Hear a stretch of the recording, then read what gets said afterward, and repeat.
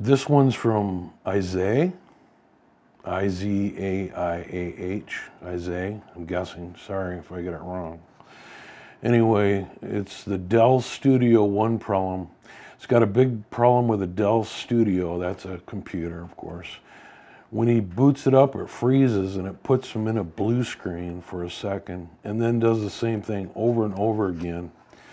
He's tried to restore it and it just does the same thing. What do I do?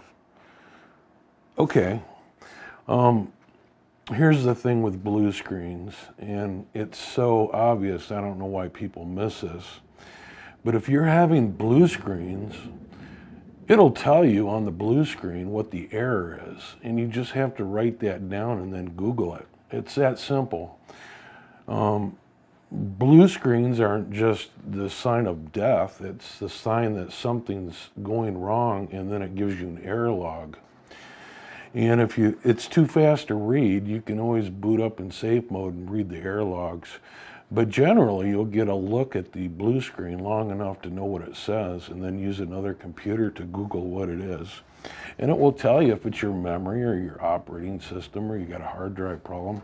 So it's just that simple. I get a lot of questions like this about blue screens.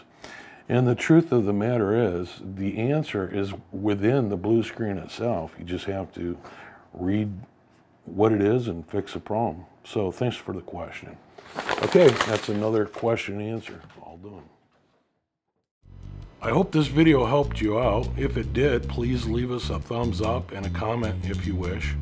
If you have your own question that you would like answered, please head over to the gurubrewshow.com website, click on the Ask a Tech link and leave a question, and maybe we'll answer it in an upcoming show. So thanks for watching, and we'll see you next time. Bye for now.